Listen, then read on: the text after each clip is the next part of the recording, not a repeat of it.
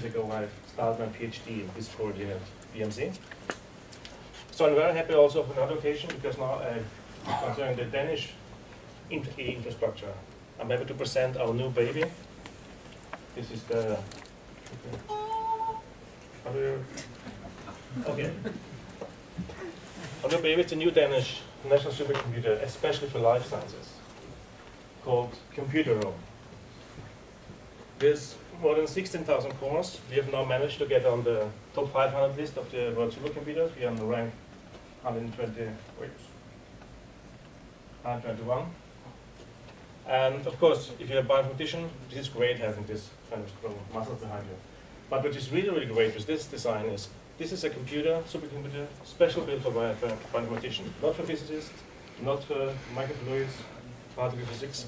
This is for trashing and crashing with assembly, mapping, graphing, and so on.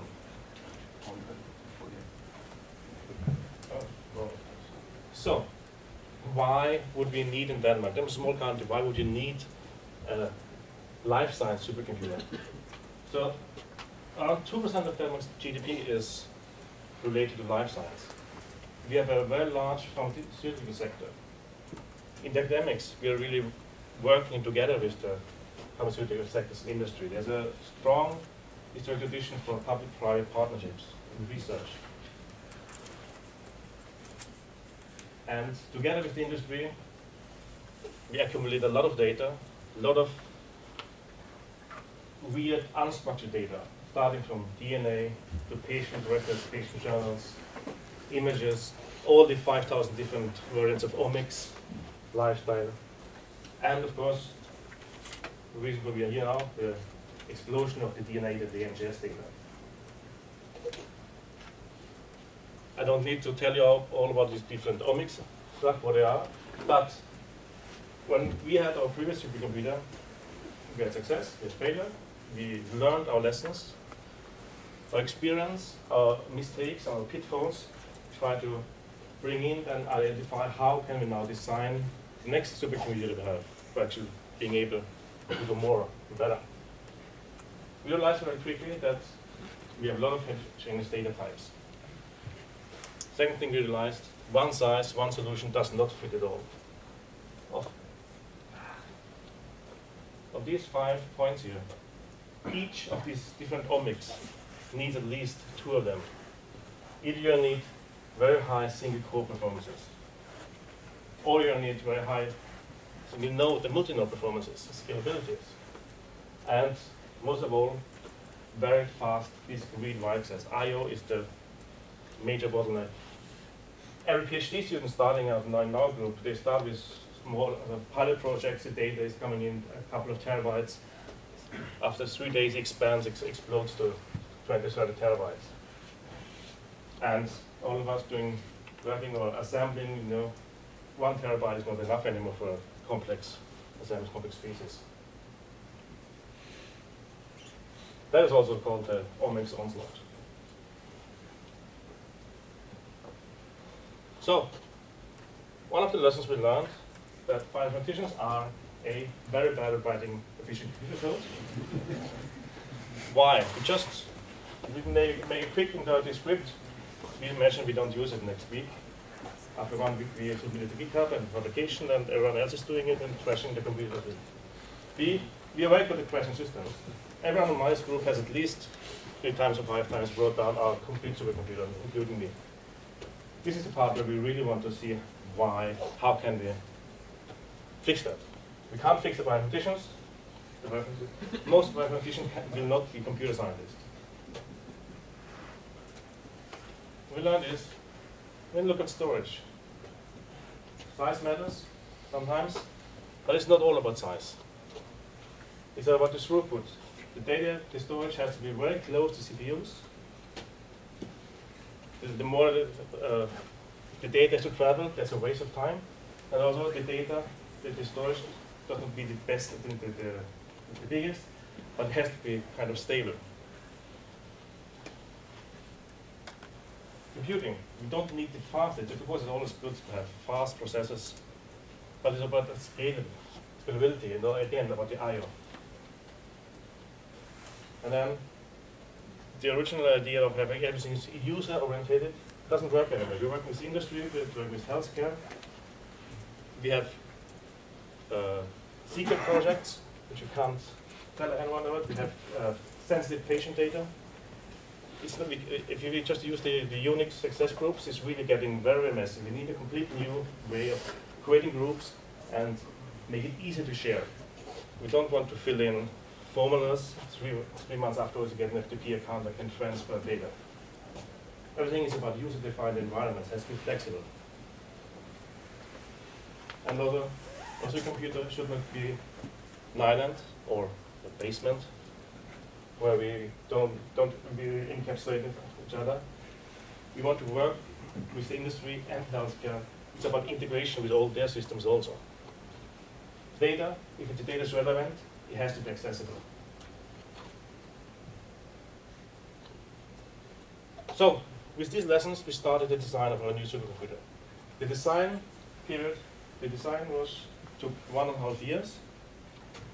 When we were finished with the design, then it took only 4 months to actually build it and ship it.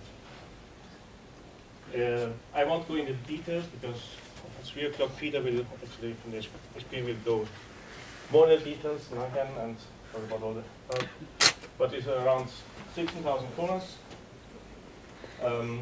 Some fat nodes with 1 terabyte memory, very fast internet, and it's built on a green field basis. That means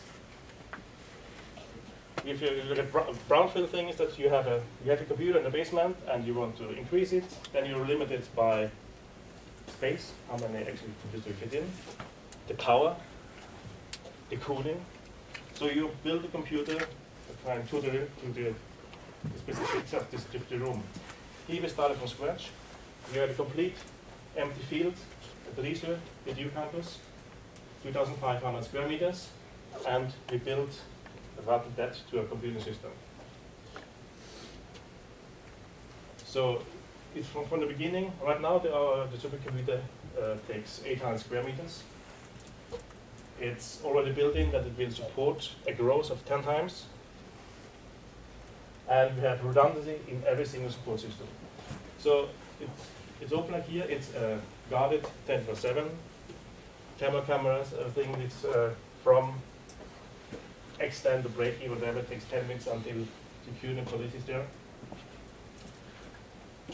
The design is pod-based.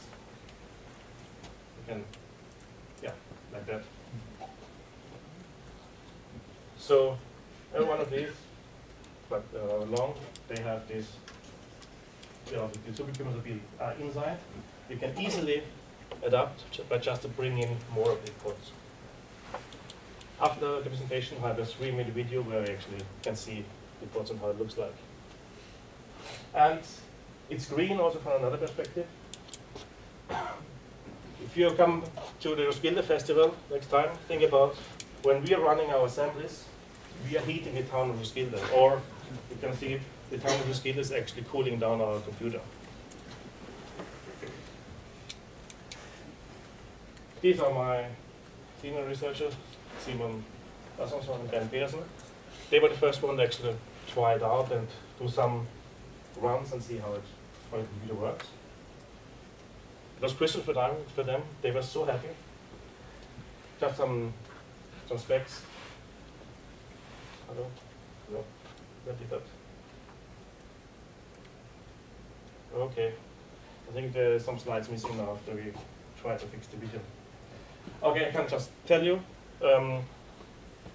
First ones where we did with, for example, just human mapping. I don't know the numbers. Okay, we go back. The only thing which you remember now is if you run all path of the best de novo assemblers, in our previous system, which was a good supercomputer, it could take between around 3 weeks because it created so many files, trashing our file system in Zion. When we also could run a couple of instances. With this new supercomputer, the time from 3 to 4 weeks was reduced to 10 days, and we can run on the flat nodes, we can run 27 of them in parallel. This was something we've never been able to do before. So, okay, some slides are missing, but let's keep that. You can try to show you the. Martin, where is the?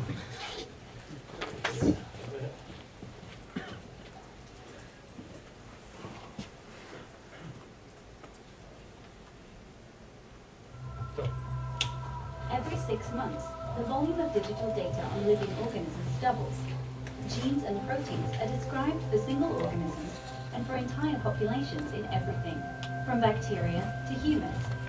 Vast amounts of clinical data from the healthcare sector are recorded and available in a digital form.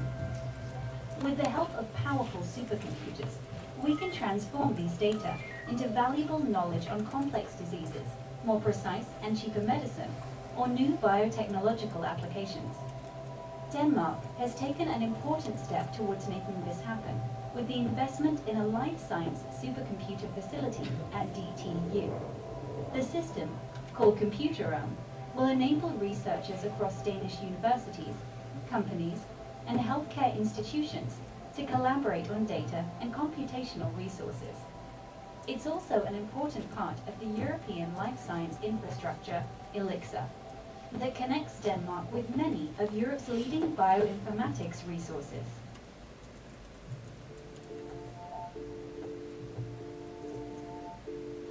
In order to play a role in today's biology and medicine with all those data, we really need capacity and computational muscle. And this new supercomputer is really giving us a unique position where we can attract data that we then will not have to pay for ourselves, and we can use them in our analysis and combine them with our own data. The new life science supercomputer installation at Risø is very unique in the way that it is optimized only for life science applications. It means that bioinformatics research, healthcare, and the pharmaceutical industry will have an opportunity to work in a collaborative manner on a number of the same curated data sets. This new area, bioinformatics, systems biology, medical informatics, it's not just research, it's also business, because methods and solutions are needed, so there will be a lot of business development, a lot of new companies created in this domain that really spans different worlds, hardcore supercomputing with clinical and molecular biology domains. It's actually not so difficult to predict the future in this area because the data will become cheaper and cheaper, the supercomputers will become more and more effective, and we really need to put these things together in order to make treatment more precise. And I'm very optimistic because we have the means and we also have the needs. We need to make treatment more efficient and cheaper, but we will also be in a very good position to achieve that goal.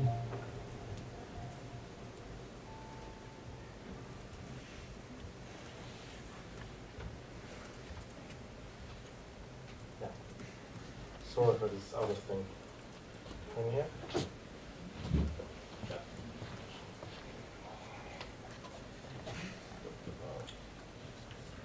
So, yeah. Ignore my boss here now. This was just for this was the Danish infrastructure inside.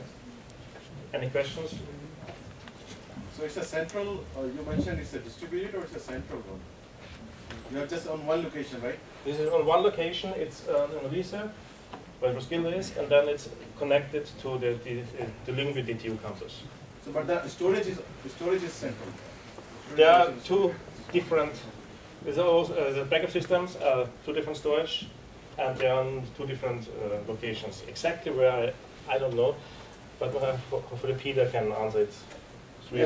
This is Peter. Yeah. Ah, yes, so Peter. the data is replicated from Risø out to a CBS headquarters what is a second copy of the data. So which system you use, which software you use to copy this? I'll talk about that at 3 o'clock. Please come to a presentation, but we're using EMC replication.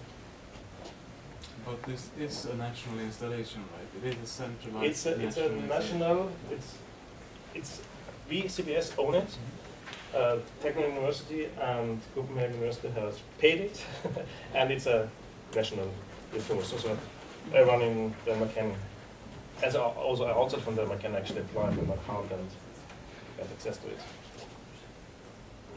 Again, a little bit related to this question about is it a central infrastructure?